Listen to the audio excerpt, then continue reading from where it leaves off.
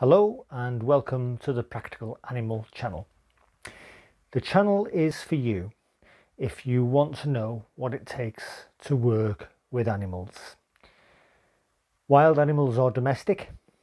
If wild, then free living or in captivity. Maybe you are a student of further education or in higher education. On the other hand, maybe you are in mid-career and want a career change that gets you working directly or indirectly in the animal industry. Whatever you want to do in whatever sector of the animal industries, we aim to cover it all. And most weeks we interview an animal industry professional who provides insight into the skills, experiences and personal qualities needed to do what he or she has done successfully to work with animals. My guest today is Simon Tyers. Simon worked as a professional falconer and then as a gundog trainer.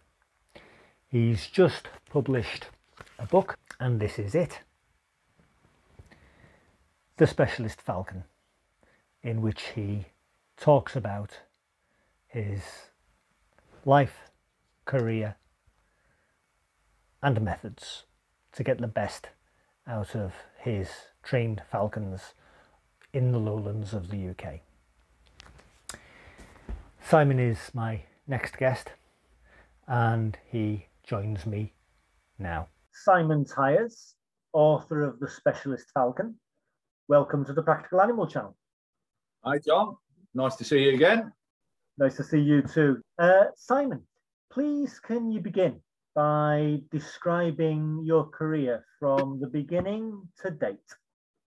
Right, I'll try and keep it as brief as I can because it's been quite a long career. I started, I originate from a Nottinghamshire mining town. My father obviously was a miner, a very keen interest in the countryside, brought me up the same. Absolute passion for the natural world, birds in particular. Back in those days, which is a long time ago now. Spent a lot of time up the fields, up the woods, following my father shooting, etc. Doing all sorts of things that we did in those days, egg collecting, which is obviously frowned upon now, but it was what we did in those days to a degree. Always got this interest in birds, and came along a film it was released in 1969. I saw it at the end of that year with my mother, a film called Kes, which everybody is familiar with. Again, about a lad from a mining town. And that sparked my interest in falconry. It started from there. I started to look into it more. In those days, falconers were few and far between. Very difficult to find anybody that was a practicing falconer. But I was very determined, as I still am. When I want to do something, I'll do it. Eventually found a local falconer and one or two other guys, and started from there. Started with kestrels, which were really all that was available. Got involved with a small hawking club at the time called the East Midlands Hawking Club, that were in that time importing birds from other countries, lanners, luggers, goshawks, eagles, all sorts of things used to be brought in. So I started getting more and more experience, went through my teens.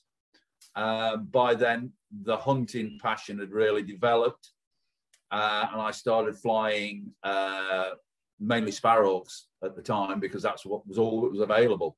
Obviously, I only got my pocket money to fund it. Sparrowhawks were readily available, which is what I took and trained and started hunting with. Those, and alongside goshawks, which I'd tagged onto a local falconer who specialised in goshawks, and hounded him, and he allowed me to manage birds and took me hunting. And it just went from there and all the way through my teens. I had a few falcons, few different breeds of birds, but still retained that, was still a keen hunter, shooting, fishing, ferreting, doing everything that you do in the countryside. Then different careers. I didn't achieve a position that I wanted initially when I left school, which was to either be a falconer in the true sense of the word, which those jobs were few and far between, or my second option was a gamekeeper. That didn't come to fruition initially. And then in the early 80s, I saw a position advertised for a chap called John Fairclough, who at the time was the treasurer of the British Falconers Club, and he was advertising for a falconer in the true sense of the word, to train birds just for hunting. Nothing else, no display work, nothing else, just training falcons and training dogs to hunt. And out of 57 applicants, I managed to secure the position, much to my surprise. And it went on from there, and that opened up all sorts of doors for my experience. One of the highlights of the time there was every year 2 months red grouse hawking in Scotland.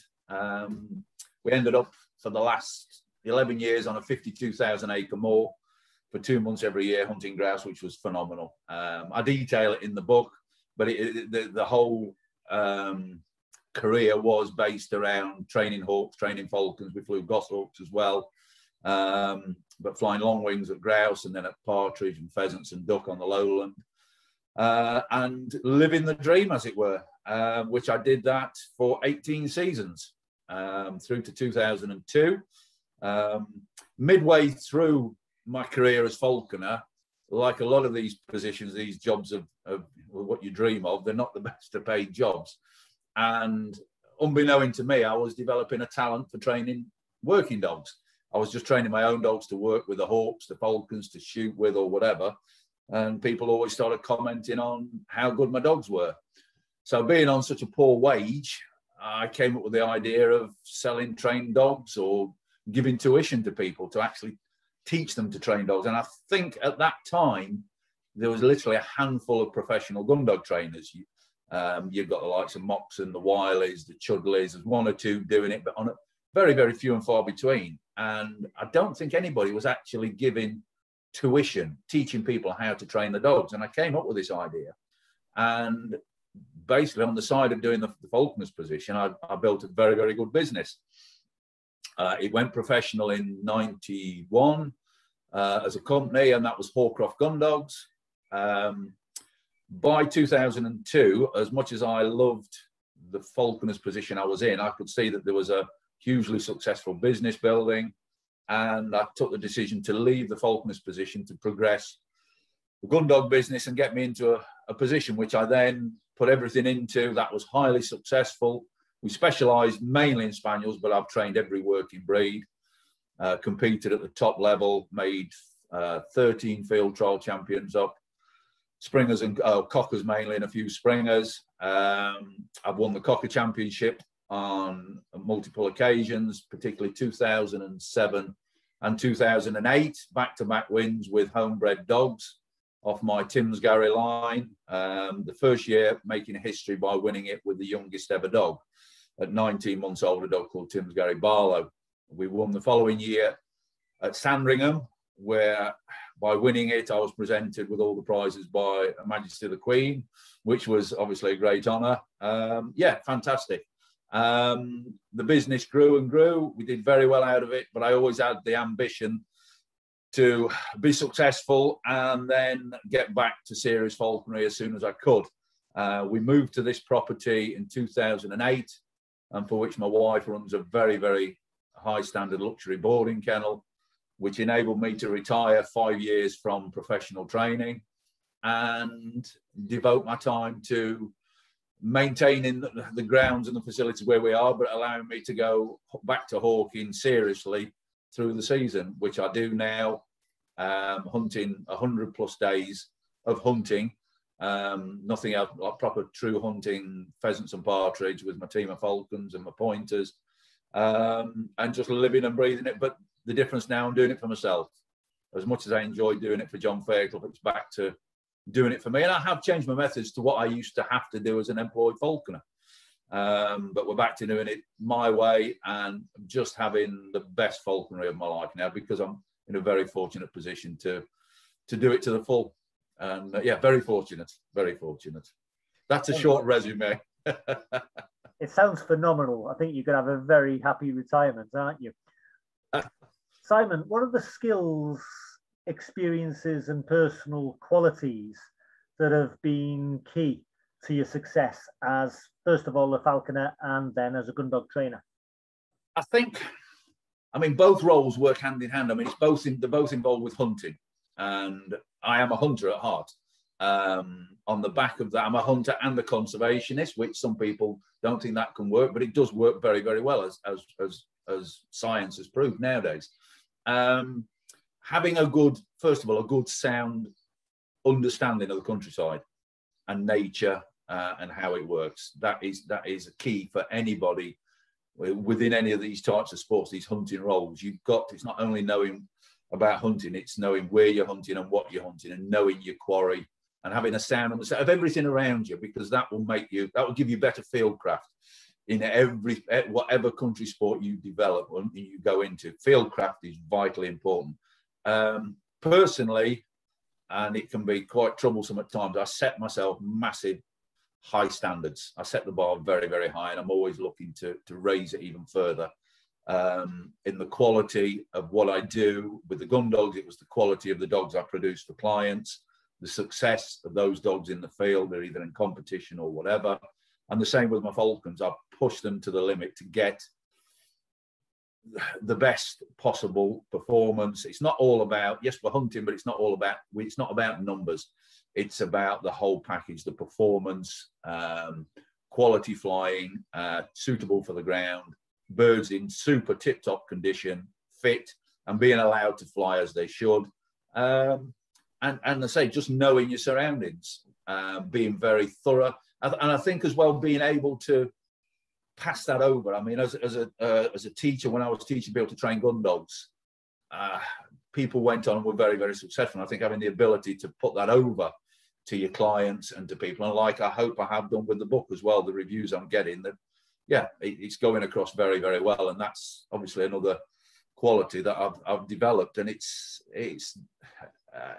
the standards I put for myself, as I say, can be quite troublesome, but obviously it gives great rewards in the end. Simon, what 3 books have most influenced your thinking?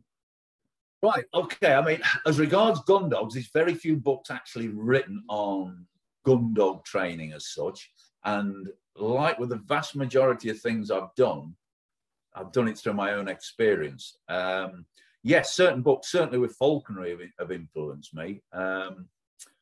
The very first book I ever put on my shelf was Woodford's Manual of Falconry.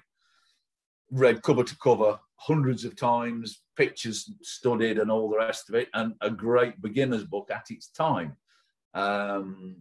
Lots of, there's 2 in particular were Mavrogadato's Hawk for the Bush, but particularly Falcon in the Field. Falcon in the Field had a massive impact on me. It was, again, very, very early on. I was bought that as a Christmas present and, again, studied it. But it was the first book that I really read that was specific to one type of birds, i.e. falcons. Within the book, there was a particular plate, colour plate, of 4 Gyrfalcon heads. And that, at the time, had a massive effect on me. And that's where my passion for Gyrfalcons began. In those days, you never saw them. Now they're readily available. Lots of people breeding them. They're everywhere. But in those days, you would struggle to find a photograph. To find anybody that was flying them, particularly in the UK, never heard of at that time. Very, very rare. And to actually see a live one, it just never happened. But I got this fascination, and I went on to study them in detail, and I've fulfilled my passion, and I now fly pure Gyrfalcons. So yes, particularly Falcon in the Field, yes, had a massive, massive effect on me.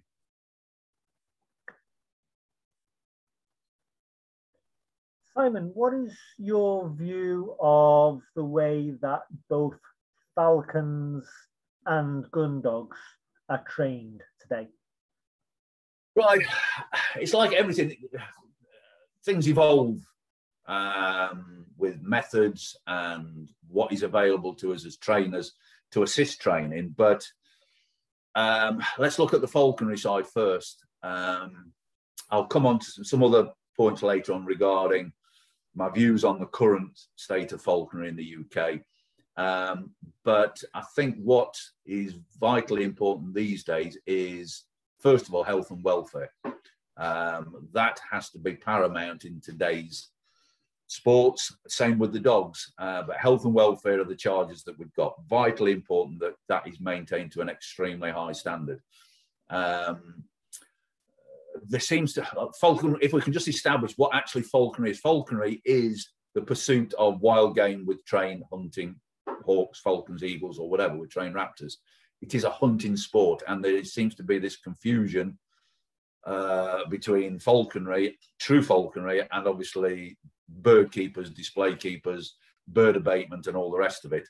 In my opinion, the actual meaning of falconry must be maintained for the welfare of the sport. We must be seen to be carrying on what we're doing. Okay. As regards gun dogs, again, health and welfare, and I can see there being I have concerns in a lot of ways with what I see now as gun dog trainers. As I've already said, back in my day, very, very few. Now you go on the internet, there is 1,000,001 gun dog trainers out there. A lot of them have not got the experience or have not proven themselves out there. And I would say anybody who's looking to get into falconry or gun dog work or whatever, yes, there are people available to teach you, but find the right people. Find people with a proven track record, with qualifications in field trials with gun dogs, or hunt regularly and are seen to be very good with the falcons, and learn from those people. But as regards the gun dogs, I can see that evolving differently over the coming years, because whereas when I started, a working dog was a kennel dog, that was it. And now, and I was seeing this in the latter stages of my profession when I was doing it full time, was that they were becoming more of a dual purpose dog, whereas they were becoming more of a house dog, but as a pet, but also as a working dog. And two can work hand in hand. But I think trainers, particularly professional trainers, have to be more aware of this, so they guide the people in the right direction, because it can work. We produce lots of dogs with clients that were both the pet and the working dog, but it has to work together. It can't be one or the other. And I think this is where it's going to go, because again, the huge thing we're all aware of now is gun dog thefts, well, dog thefts in general. So people are less reluctant to leave them in kennels now. So being a house dog, and it's going to evolve and be more based around that. One of the big concerns for me with dog training as well is that there seems to be this drift away from what dogs actually are. And it's a canine, it's a pack animal. And you hear so much reference now that they are not pack animals. Well, they still are. They always will be. That will never be bred out of them. Not in our lifetime, and not for hundreds of years of domestication. Even though they've been domesticated for a long time, they are still a pack animal, and they have to be treated. And the way I see it now, a lot of people don't recognise that, and that's where the problems develop. And I think that must be, by trainers of today, they have to be putting that across to their clients, that they are still a pack animal. A related question, Simon. How do you see both true professional falconry in the field and gun dog training developing over the next 20 years? Right, okay. Professional falconry in the field, as we've already said, it's in the true meaning, it's very, very rare. I don't know of one true professional, as in the case that I was. I'm believed to be the last one. I think as it like the people that do the displays, the falconry displays, if you're classing them as the falconers, then again, they need to be putting this across properly. Or anything related to field sports, country sports, is under threat. And so long as they maintain the standards and put it across in the correct way, I'm hoping that falconry will still be here in 20 years' time. As for the gun dogs, yet again, as I've already touched on, I think people need to maintain and understand the dog's behaviour more. They need to be more canine minded and be aware of what they're actually dealing with, and steer away from what I call a lot of these pet trainers that are creeping into the gun dog world. It's interesting what you say, that you were potentially the last professional falconer in the field. What advice do you have for somebody wanting to go into those two sectors, to be a professional falconer in the sense that you were, and to be a a professional gun dog trainer? Yeah, again, if the position would arise, then and this works for both aspects, for the gun dogs or falconry, is to know, to thoroughly understand what you're dealing with, to have as much wider range as possible. With gun dogs, like I did myself, I didn't specialise just in one breed. I was known for cockers, but I have trained every working breed. I've trained pointers, setters, HPRs, all the spaniel breeds, retrievers, trained them to very high levels, competed with a lot of them, and it's having that full overall knowledge of those different breeds. Now, if you're going professional, you should then be able to deal with the issues that you experience with those dogs that are brought to you. And again, when I started, for me, when I decided I was going to make a living out of training dogs or make it a business, back in the day, I went out and was just buying lots of dogs just to handle as many different breeds as I could and experience the problems, to give you this wide experience. You can't be a professional at either of these sports by just successfully flying one bird or successfully handling one dog.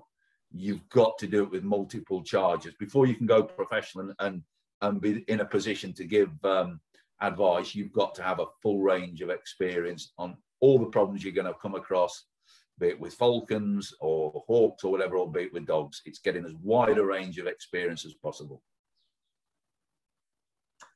Simon, what's the most treasured possession in your hawking bag? When you say, I read this with treasured possession, or the most treasured item in my hawking equipment, and now I would say it's a piece of technology, and that is GPS, because the advent of GPS has enabled me to fly my falcons more freely, to give them more freedom and to fly them more naturally to how they would do. And it's helped me recognize mistakes that we made early on in the field. And I'll give you an instance. I really enjoy flying the falcons end of September, early October, warm days when you have thermals. And in days gone by, when a bird found a thermal and started to ride it high, it was always classed as going on the soar, which is not what anybody ever wanted, because it would take them to great heights and often out of sight. And bear in mind, pre-telemetry days, that was disastrous. It was gone, you didn't know where it was. It often takes the bird out of sight. And what would happen is, as soon as a bird hit a thermal, everything, and was said to be going on soar, everything was done to retain the bird. Lure out, call it back or whatever, or as soon as it was out of sight, off you went to track it. And in some cases, you track it back to where you started, but the penny never really dropped in the day. But what would happen, because the bird had behaved like that, its condition was usually reduced to make it stay with you, which then had an impact on pitch and performance. But it must stay with you. With GPS, you now know where the bird is all the time and what it's doing, and you can allow them freedom. And what myself and a lot of other people have realised is that, yes, let them fly thermal, but more often than not, they're coming back. Give them time. With GPS, you know where they are. Even though they're not in eyesight, you can see them. You know exactly what they're doing. You know what it's doing, and you can see them. Obviously, then tracking back, you give them time. You can give them 20 minutes, 25 minutes. More often than not, they come back at a super pitch, and you've got a super flight. So it's enabled us to allow the birds to fly freer and understand more what they're doing. And again, in the book, I go into detail. I've gone on and work with thermal flying, and I can actually train my birds to come off thermals when I want them. Sometimes I don't want them at 2,000, 3,000 feet because the terrain doesn't dictate. But with my training methods, I let them ride a thermal, and I can call them off it when they're 1,000 foot, 1,500 foot, if the flush is going to be too close to cover from a greater pitch. So yeah, modern day, in my current situation, the GPS, because of the advantages it's had to falconry in general. Yes, it's a recovery aid first and foremost, but it's particularly with falcons, it's enabled us to allow them to fly more naturally. So yeah, very much treasured. Would never fly without it. That's great. Simon, what's your best bird of prey fact, please? I think it's probably the eyesight of raptors. The key, I mean, they are 8 times more powerful eyesight than ours.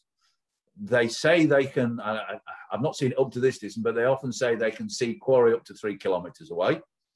But for me, one of the best facts is with falcons is their third eyelid, which I think is fantastic. It's like you can describe it as a motorbike helmet visor, a third eyelid that comes across to keep all the debris and tears and everything out the falcon's eyes as it's stooping. It can still see what it's doing, but obviously it's coming down at 100 plus mile an hour, and it's got this built-in third eyelid, which I think is just nature's way, is just fantastic.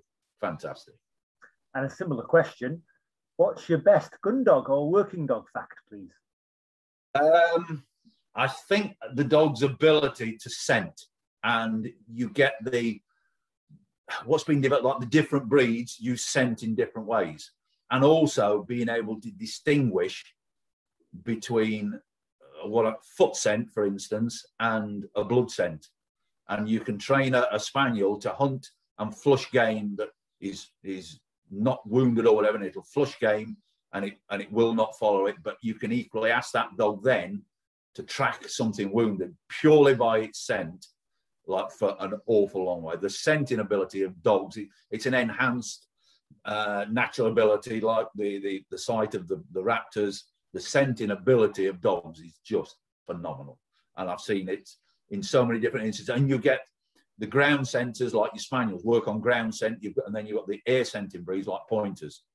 And also being able to work different scents, different scenting conditions and all the rest.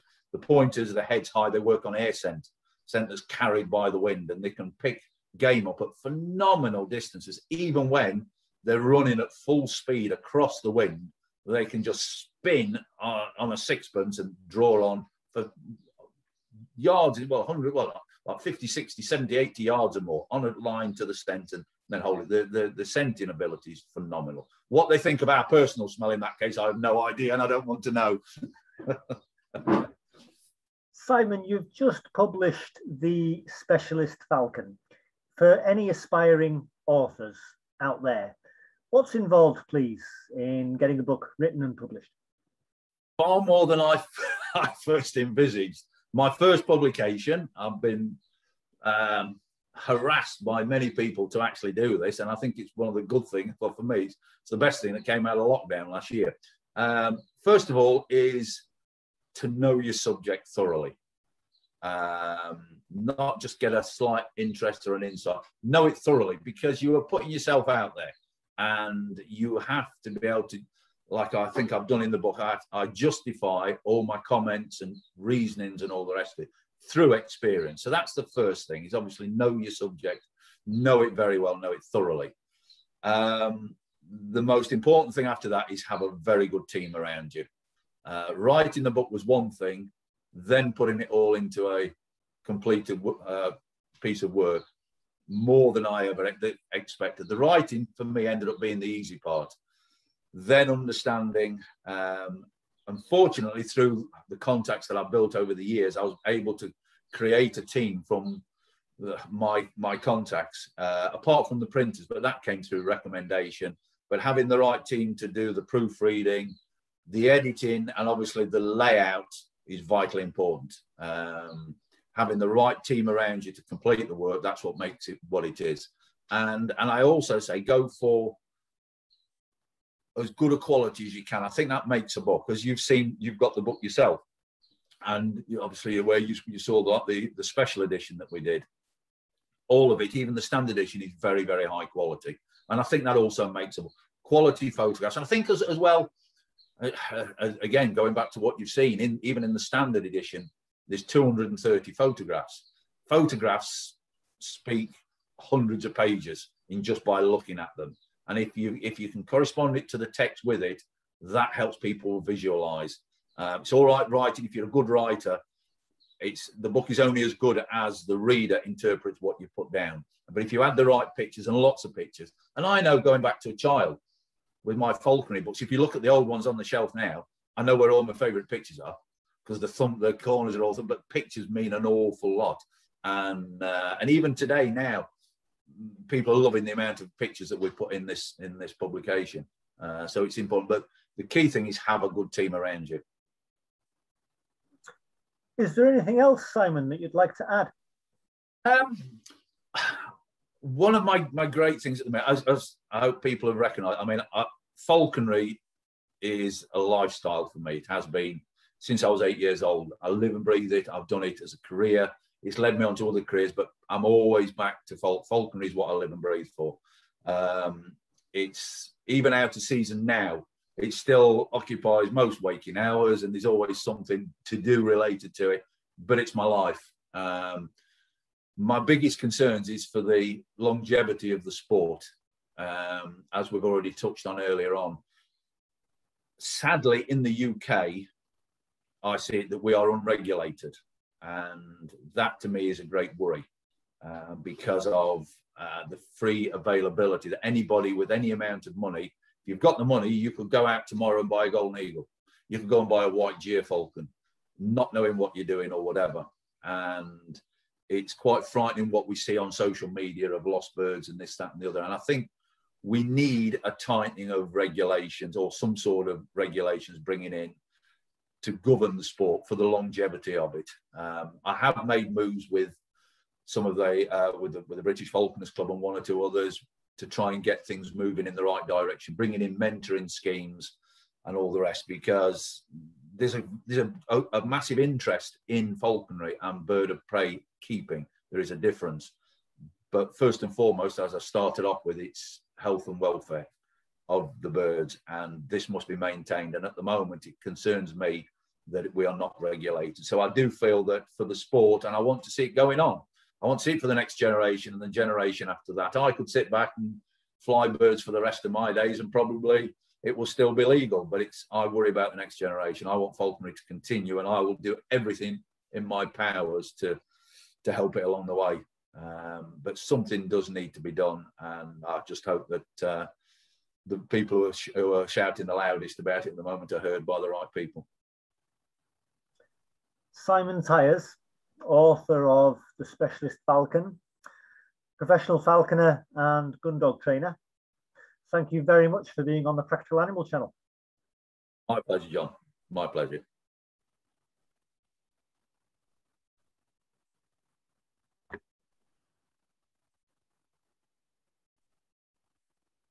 That's the Practical Animal Channel interview.